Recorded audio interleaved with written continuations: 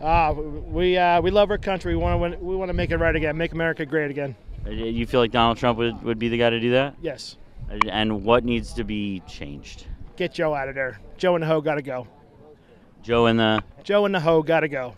I am flabbergasted. I am disturbed and also disgusted that in these United States in 2024, someone can go on TV and claim that they support Donald Trump because of his ability to bring back decency to this country. We have local politics have gone astray. We have, pretty much corruption on every level, even down to the family at this point, with some of the stuff that people are seeing on. What does that mean, corruption on every level down to the family? Well, look at the stuff that the families are subjected to, even on TV and the media. You feel that kids are exposed to things they shouldn't be? Oh, certainly, yeah. At the beginning, you were saying what, though? As far as Joe and the... Oh, Joe and the hoe got to go? Yeah. Does that feel totally appropriate? Not necessarily. They can make America great again by correcting the corruption that's happening on TV, all the way down to the family. I don't know what corruption he's talking about on TV that's happening all the way down to the family, but it is ironic that you can call the vice president a whore on TV and think it's funny and talk about the indecencies all the way down to the family, not considering kids will see this. There's a camera in his face. There's a microphone in his face. Someone is interviewing him, and he felt comfortable enough to say that the vice president is a whore. This is racism.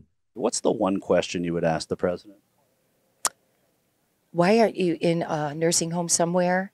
They're making a mockery of you. They're making a mockery of you. Why isn't your wife protecting you from this?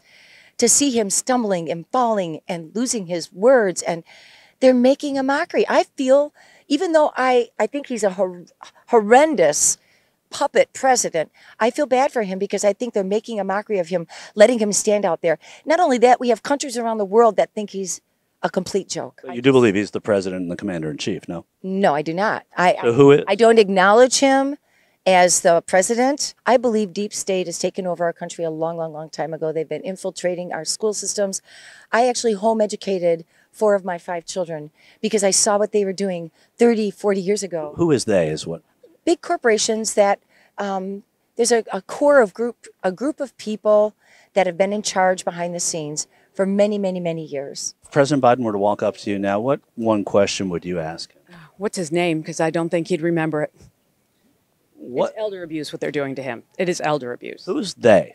They would be the Obamas. That would be the Clintons. That would be the deep state machine, Nancy Pelosi, Chuck Schumer. They are all using him as their puppet. He is no longer viable as a president.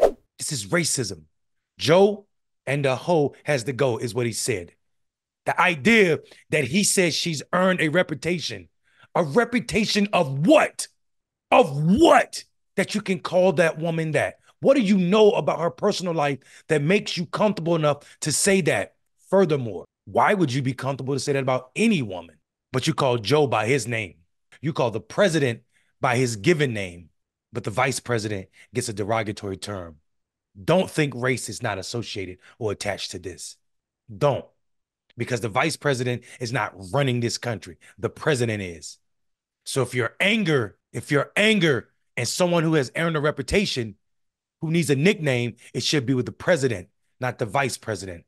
This is absolutely disgusting. And the idea, this is Donald Trump's following.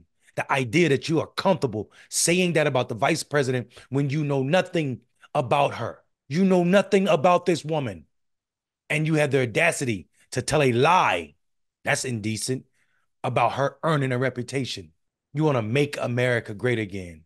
How? How? Where white people are allowed to call black people hoes? Or maybe it's the other word you want to say, the N-word. Maybe you want to own us. Maybe that's when America was great and decent.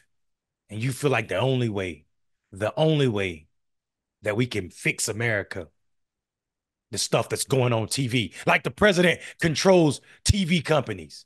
Like the White House makes movies. Only when Donald Trump was president did the White House make movies?